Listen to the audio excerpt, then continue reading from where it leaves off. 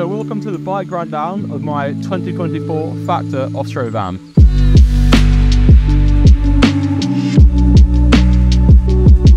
So the main event, the frame set, is the 2023 Factor Ostro van in the beautiful chameleon and greeny blue colorway. So 54 is probably one size below what you might think I'd run for my height. I really like a low stack and a longish reach, so I've gone for the 54 because the next size up is a bit too high for me. Onto the cockpit, we've gone for the Blacking all-in-one aero handlebar in a size 140 stem with 36 centimeter handlebars. It's nice and narrow, so you can get pretty aero.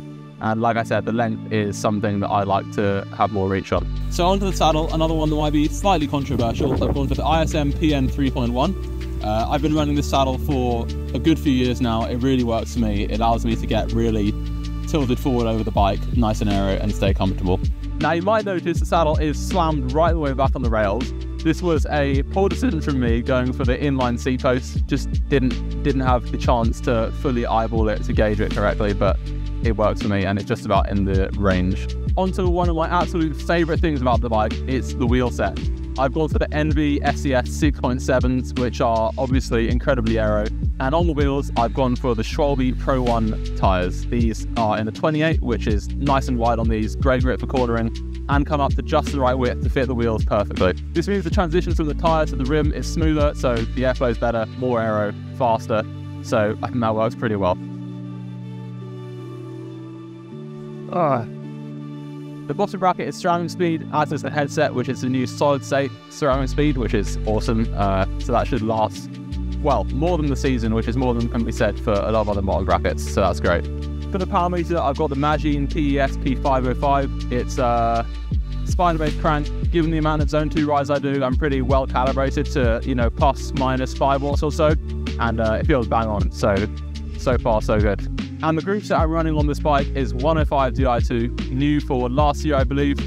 It's 12 speed, which is great, so that's a first for me. I've done the first ride today, everything works pretty well, so that's amazing. And yeah, it's a lot cheaper than Ultegra, so I'll take it. So the gearing I'm running on this is a 52-36 on the chainrings with an 11-34 cassette. I'd like to go bigger on the chainrings, probably a 54. That would be ideal, especially for the fast finishes and going into a sprint.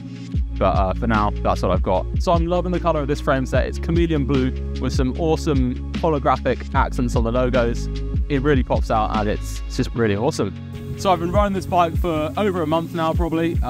It rides really nicely, and I do mean it. I've ridden quite a few top-end bikes at this point, and the thing that I really love, especially the handlebars, they feel great to sprint on. The bike just goes with you, and you're not really feeling like you have to force it either side. So that's something I really like. The geometry is something that I don't think a lot of people focus on, but on this, I think they've really hit the nail on the head there too. So yeah, really nice and pretty comfy too.